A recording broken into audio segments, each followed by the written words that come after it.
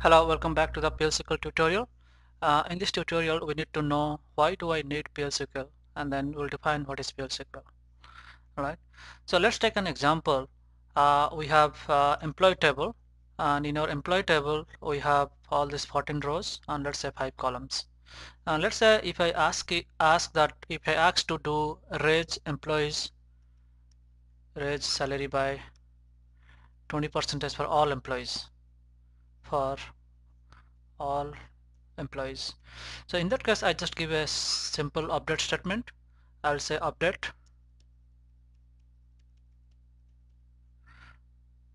emp set sal is equal to 1.2 times sal. Okay. So this update statement is going to update all this employee salary to 20% more than whatever they are getting right now. But the real life scenario is not like that. It will be actually more complicated rules. Let's say, let's think about this kind of rules that we are going to abide to increase the salary. Let's say if the job description is manager,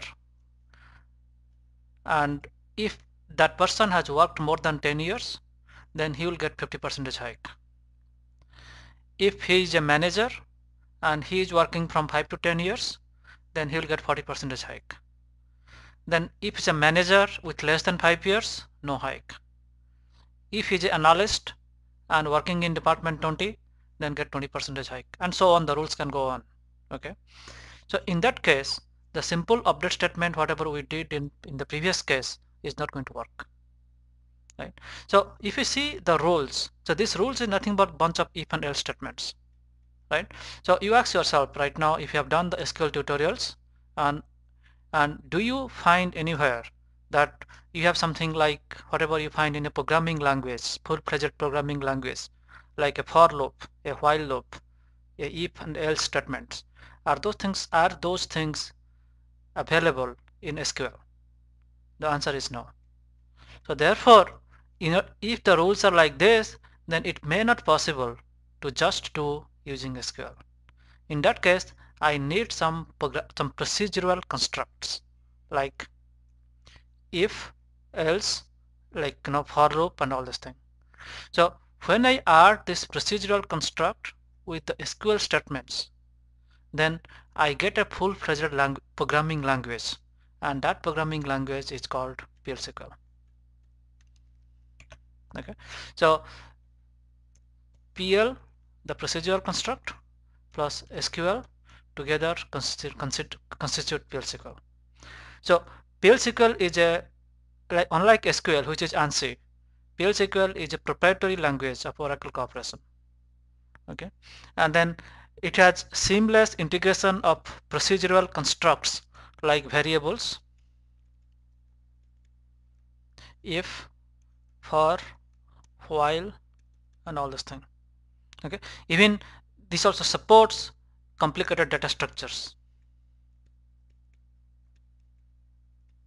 Okay, I wouldn't say that this PLSQL is something like a full-fledged language like C or Java, but it's almost it can basically cover a lot of business logic.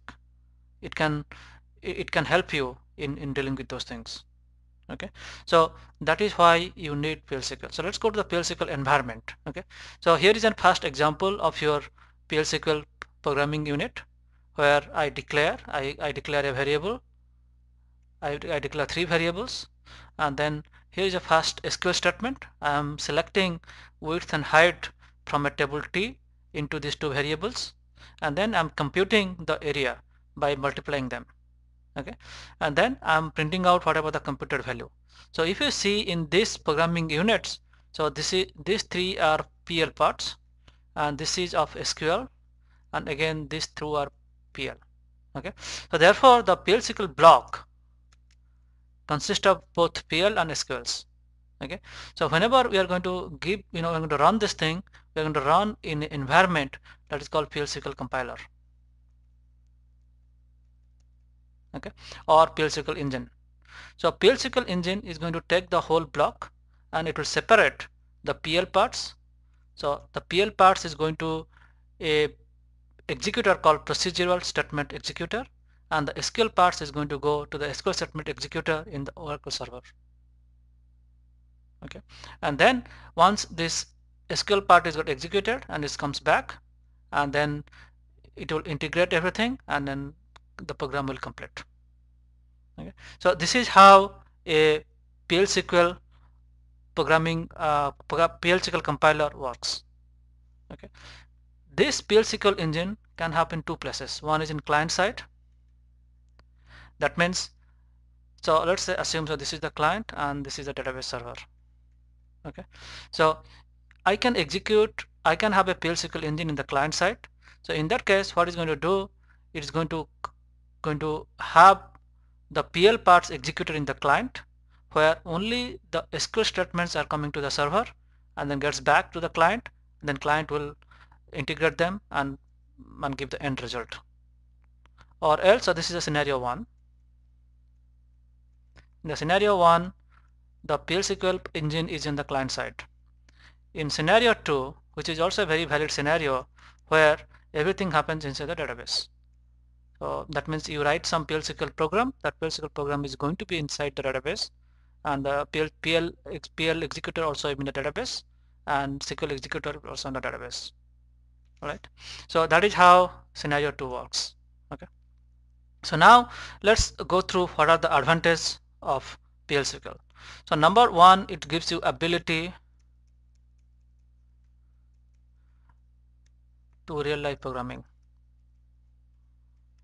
That consists of as I told you in the very first video, sorry, in the very first slide, that we need some kind of if and else kind of thing, real life programming, real life scenario.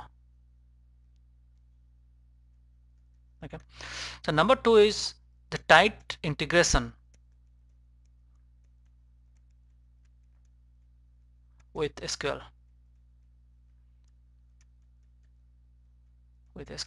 So what does this mean is that you do not have to translate between SQL and PL/SQL data types, right? So whatever data types you have understand in SQL, that is varchar, number, so those exactly same data type is going to work in PL/SQL. Okay, so there is no need to change, or no need to, there's no different types of data types in PL/SQL. Okay, and what does this means is that this integration is going to save you both learning time and processing time. Okay, and another advantage of in the variable is that you can define a variable of some some item type of the table. Let's say I have a table T. So I'll take an example of employee, and then I have salary, which is a number field in the employee table. Then I can also declare a variable like this, a, as employee percentage sal. That means what I'm saying is that whatever the column type of salary in employee table, this variable is of same type. This thing is going to determine at the runtime. At the compile time, I don't know. At the runtime, the PL/SQL programming unit, the PL/SQL executor is going to figure out what is the column type of this employee, and whatever data type it is, it will assign to that. So in this case, it will be assigned a as a number, because salary is a number. Okay. Number 3 is full portability. So what does it mean by that? So let's say I have an Oracle database which is running on Windows 2008, and I wrote that PL/SQL program like this. Okay, so this PL/SQL program I wrote on a machine with Windows 2000 Oracle database, and so this is my block, PL/SQL block. Then I wrote something here, right? Exactly same thing will work on another Oracle database which is installed on Linux. Okay, so you don't need to modify anything on the PL/SQL block. You just take that one and then you compile on this Linux machine, and provided that you have already installed Oracle server, and you should be fine. Okay, so that is called full portability. That means you write the code once, it is going to run on any Oracle platform independent of the operating system and all this thing. Number 4 is access to predefined packages. So what Oracle does to make this thing highly productive so that you can develop access to predefined packages. So what Oracle does in order to basically so that now in order to make the developer productivity, they have already given you a lot of libraries, lot of functionalities, lot of packages so that you can use those packages and build application quickly. Okay, so for example, one of the example is dbms underscore lob. So dbms underscore lob is going to give you all the packages, all the functions procedures required to write a multimedia application where including image processing, file processing, and all this thing. Another package comes to my mind is called utl underscore http. utl underscore http package is going to do a lot of web-based application development easy. So using those packages from utl underscore http, you can create a application very quickly. Number 5 is tight security. So the tight security means like this, tight security. So let's say this is the Oracle database and I have this program unit, right? So this program unit, or I call PL-SQL block. So let's call it PL-SQL block. PL-SQL block is basically a text file where you have written something PL-SQL programming language, right?